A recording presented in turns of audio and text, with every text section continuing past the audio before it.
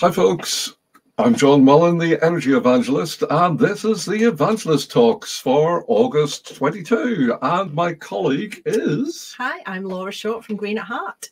Hi. So, what are we talking about today? We're talking about waste. What are you doing with it? It's just a waste of time, really, isn't it? No.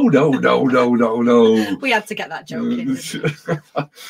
Oh, yeah, well, there's so many areas in your business that people are just going, oh yeah, throw it in the bin. And take, for example, even in your own household, how many things can you recycle in your household? I recently, this is about 6 months ago, started to recycle single-use plastics out of my bin. And the kids are driving me up the wall. Crisp packets, sweet wrappers, all sorts of things, just thrown in the bin. Yeah.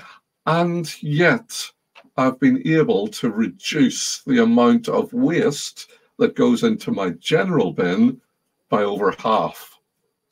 Yeah, you'd be surprised actually how much additional recycling you can accumulate just by separating things out. Yeah. So just by taking a little bit extra time when you do go to the bin to actually separate off the bits that can be recycled and can't, just before you actually throw it away, you reduce your general waste by a considerable amount. Yes, it all adds up but whenever you apply the same principles into your business, we were talking about recently about somebody who was putting a seal around an oven, and he just measured off, cut it, and then fitted it around the oven, and then he cut it again. Actually, if it was the same measurement every single time, why didn't he measure it off in the first place? Yeah. So, and when he started to do that, they realized he was creating a lot less waste. It's just a simple action, but you can apply that all over the place. Yeah, and there's so many additional schemes now, things like TerraCycle, you can send away your blister packs, or things like crisp packets can be collected. There are so many alternative recycling schemes coming about nowadays that really there's kind of no excuse to be throwing things like that in your bin. There's always an option. I mean, even if it's that you produce a waste product that you don't feel anybody would have any use for, advertise it, tell people that you've got it, and I can guarantee there'll be somebody out there that can make use of it and do something innovative with it as well. Yes, it's just literally taking the time to ask the question, what could this be used for? Who could use this? Yeah. I've been really surprised at some of the things coming out of the network of how to make use of things.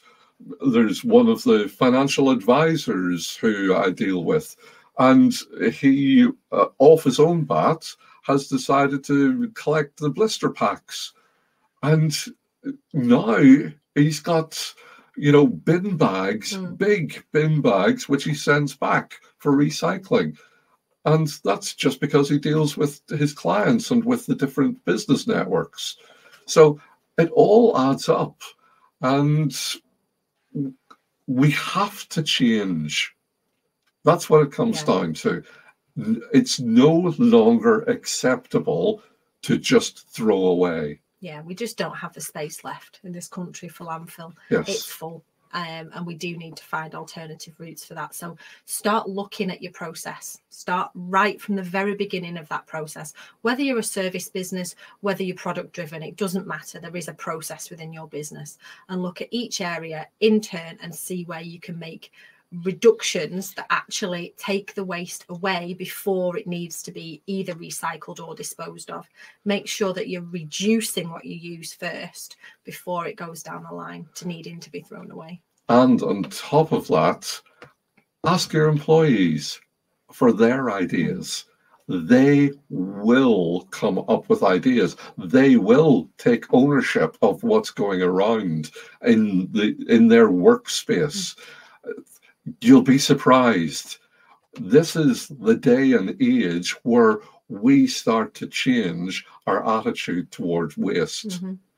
Here's one thing I want you to remember, folks.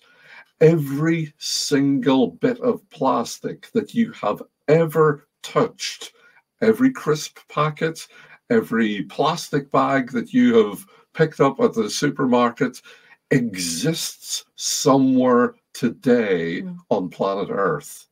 Yeah. So you could probably fill a house with all of the plastic from your lifetime. Yeah.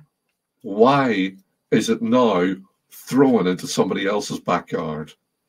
So please stop and think of what's going on and see what you can do. Together, we can make a change. That's all for today. Thanks very much. Speak to you soon. Bye. Bye.